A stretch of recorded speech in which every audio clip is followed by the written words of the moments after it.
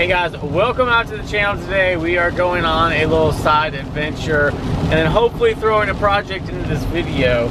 As you guys know, I have a small drill press and it's one of the ones from Harbor Freight, the little Central Machinery. And I've been looking for a long time for a floor model drill press, and I just happened to come across one a couple months ago and I lost it, not because I didn't offer the correct amount, but because I was sleeping. And when I woke up, it said that the thing was already sold, so I was kind of disappointed. And last night, another drill press popped up for sale. It's a Dayton drill press, and this is a floor model. We're gonna go check it out, see what kind of condition it's in, and then hopefully bring it back home with us. So I'm bringing you guys along for the journey to see what's gonna happen. So before I start driving away, I scored huge. I got the drill press, which you can see sitting right here. And then there's so much more in this car that I just cram-packed in here. I'm gonna have to show you guys later. All right guys, well, we are home back from the little estate sale, or the picking, whatever you want to call it. It wasn't really an estate sale. I went there, met up with the guy, and I was supposed to pick up the drill press, and then he said that he had auction stuff and he wanted me to come by and check out stuff. So I got a bunch of boxes in here, a big box of just goodies, some other little boxes, and then I got the drill press. But I'm gonna wait to show you guys that because I wanna get this all set up. What I wanna do, let me see if I can see behind me, hang on. So what I wanna do is that white box right there, out of here. Not using it, not even storing anything in it. I don't want it here.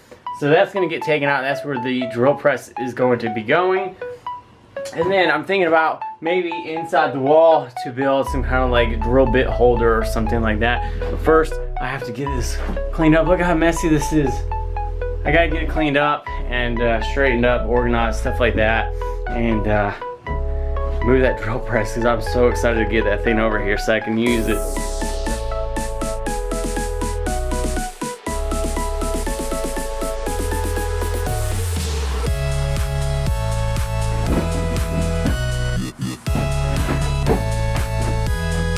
Oh, we're getting there.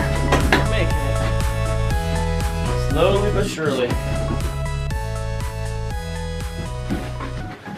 There we have it. It's in its final rest. Well, I don't know if it's final resting place, but that's exactly where we're gonna put it. So, what do we got? Hold on a second. Let me get some light back over here because it got extremely dark. And I moved this one light. I'm hitting everything. Oh, I got a light that I forgot to turn back on too. So we'll turn that on. And it's got to heat up. So what do we got here? This is a Dayton drill press floor model. I've been looking all over for one. Not this specific drill press, but just a floor drill press. And I have finally found one. It needs a handle put on it, but I mean, this works. It'll get me by for right now. But it has all the parts, I believe. I don't think it comes with a top. Kind of looks like a weird alien head, sort of. It's missing the little emblem on the front, but that's okay. I don't need that to actually run it. It looks like it's 3-speed. Is that how you count it? 3 different speeds, 3 different pulleys on the top. So we ran it over at this place, and let's go ahead and turn it on. The main post is rusted. Everything is rusted on this. I mean, that's just what it is. It's just older, so it's gonna be that way. But let's go ahead and get it turned on real quick so that you guys can see it run, and then I gotta get more stuff moved around so that I can get all these other boxes and stuff taken care of. There's all sorts of different things in here. This guy must have been like a, I don't know, do everything kind of guy, because he had electronic stuff, woodworking stuff, metalworking stuff. He had a scroll saw that was gigantic. I mean, it was huge. It had to have been, I think you measure the distance from the blade to the back, and this thing had to have been like, I don't know, 30 inches. It was made by Delta. Enough chit chat. Let's go ahead and get this drill press turned on so you guys can actually see it running. All right, so I got it plugged in. Here's the switch. And that thing sounds so smooth. I mean, absolutely smooth as can be. There's no weird vibrations.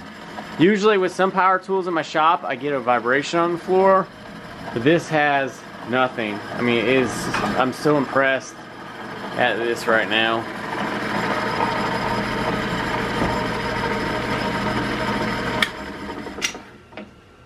Just like that. Sorry, little guy, you're probably going to get sold. Alright guys, so I finally got this somewhat organized. Not too terrible, but I did have to move all my scrap metal pails, and it looks like I'm going to have to go through that and just throw stuff out that I don't need anymore. But anyway, with this video, this is what we're talking about, is a little picking here and what I scored for the $60. Now, originally when I found it, I only was going to get the drill press, 60 bucks. That's all I was going to get. And then he said, no, come on in and look around and start asking for prices. And I did, and then he just started saying, hey, you know, just include that in the price, just include that in the price. So what we got was, there's 2 separate cabinets right here, 6 drawers on top, 6 on the bottom, 2 separate blue ones right here, and then in the back there's 2 separate blue ones. And this guy, he had everything labeled so well, like tin snips. There's nothing in that one though, but in this one, this is for like razors, wood chisels, and you open it up and sure enough there is stuff in there, so cutting tools, stuff like that. Not too much in this one. I was pretty respectful of the guy, and because it was through the auction company, so if I thought that it was something he could auction off, I told him to go ahead and keep it, and I double checked with everything before I took it. So in this drawer, look at this. I mean, this is a Union Tool Company square. Micrometers. A little slide angle finder. What is this? Another angle finder. I mean, there's just all sorts of different little things in here. There's a little 6-inch stair ruler. So yeah, I had 2 different micrometers in here, which was pretty impressive. I asked him, he didn't want them, so I took them. Let's see here. Nothing in that drawer. Random screws. In this one, this had a ton of O-rings, stuff like that, and you can always use O-rings. So I don't know what's in this. Yeah, just more O-rings, but there's O-rings all over the place in there. Mower bolts. So I don't know if I'll ever use those. There's some more O-rings just randomly put in there. So you guys get what I'm saying. I mean, there's just a ton of stuff in here that this guy had. And I mean, heck, I was gonna order some of these the other day off Amazon. These are for your hoses. So now I got some. So that's cool. Paint scrapers and stuff. And then spray bottle tips. So, and then with these blue cabinets, this is like all electronic stuff. So you have diodes, resistors, stuff like that that's in there. You guys see that? Some resistors are in there. In this bottom one, there's capacitors, audio stuff. See in there? So I mean, there's just a random assortment of stuff in here. Like I've never seen it. Like the hobbies that this guy had was so broad. Is incredible. It was like he was a do everything. And then this obviously is just filled with screws, washers, and nuts and bolts. So this, let's put this back. Let's not mess up the organization here. All these screws are all mine, but he had this box right here labeled feeler gauges. So we'll turn it around, we'll open it up, one-handed maybe. One-handed? Hey. Oh, okay, one hand, one knee. So look at all the different types of feeler gauges. I mean, there's just all sorts of different feeler gauges in here. I have my own set, but it's nice to have extras, and now I have a lot. So he did a lot of work on the side, maybe his own business or something, mower business, small engine repair. So there's all sorts of things in here. And I'm gonna probably adapt some of my stuff into this because it's so organized. So be on the lookout for that. It should be more organized in my shop here soon. So then he had a bunch of stuff just hanging from his rafters and things, and just cabinets just filled with stuff, and I didn't want to take everything, so I took just a box full. And as you can see, he had a bunch of hose clamps. I took all the hose clamps I could find. You can never use enough or have enough hose clamps. Some U-clamps. I think these are probably for like an exhaust pipe or something like that. Air hose connections.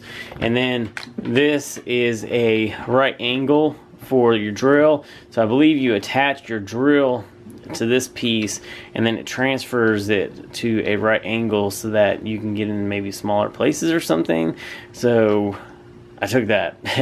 I've never used one of those, but I saw it. I said, hey, that looks interesting, so I'm going to use it, or at least take it.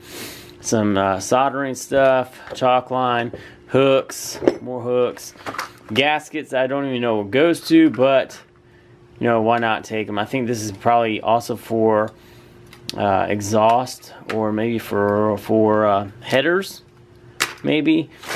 More bolts, funnel. Chain was hanging up. I asked, he said he didn't want it again, so I took it. Battery terminal cleaners. I think these are called turnbuckles, and he had a bunch of them hanging from the ceiling. Took all of those. And then this I was going to leave behind. It's just a little plastic cheap one, but you know, why not take it? Coping saw. A couple of oh, I'm having a brain fart here. Metal cutting saw. What do you call those things? I can't remember. We're continuing on though. And one interesting thing that he had was a metal bandsaw that used one of these.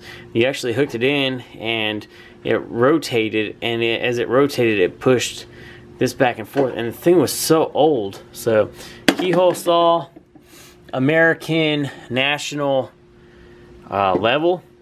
This is in fantastic shape. Paint is a little bad on it, but I mean, overall it's in great shape. I have a 4-foot level, but I did not have a smaller one, so that's why I snatched that. Tons of yardsticks, and even a 4-foot lawn stick. So I don't have one of those. That was pretty cool, so I snatched that up.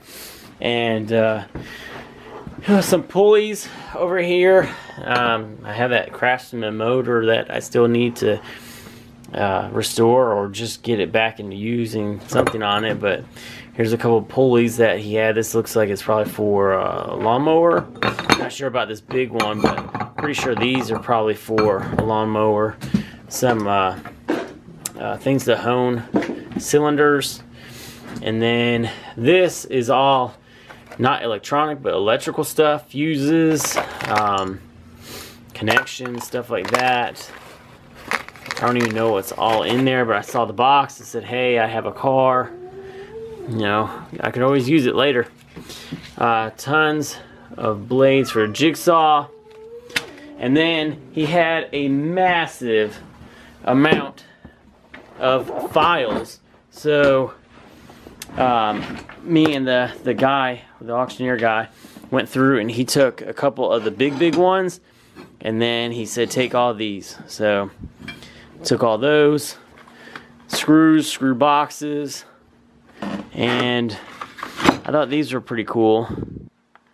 They're just little hooks that screw into something, but I wonder if I can find something for wires to go through. So I'll keep those on the back burner in case I ever need to use those. So he also had a couple, he had actually a lot of hand tools in different drawers, but I wasn't going to take those because the guy that's doing the auction could make a lot of money off of that stuff, and I wouldn't feel good about that. But I did get a couple of little tools. So I have some needle nose pliers. I'm not sure what these are for exactly, but I can always use them somewhere. So I gotta get them. And then this is the tiniest pair of channel locks that I've ever seen. And then we have some cutters as well that are very tiny. So that is all I have for you guys. Sorry this video is so long, just talking about tools, you know, but that's what I'm here for, is just to talk about tools, you know, cars, woodworking, metalworking, stuff like that. And man, today was a good day. Today was my first picking experience ever, and it was fantastic. I plan on doing a couple more and going to more auctions, stuff like that. So thanks guys for joining me today. Let me know what you guys think about this Dayton drill press, if you guys have any information on it, or if you guys see something that was missing on it that I cannot tell offhand. Leave it in the comments down below. Let me know what you guys think about today's pick, if I did good, if I did not, if you guys would have passed over the drill press or anything else. Let me know. Just leave it in the comment section down below. Guys, thanks for joining me.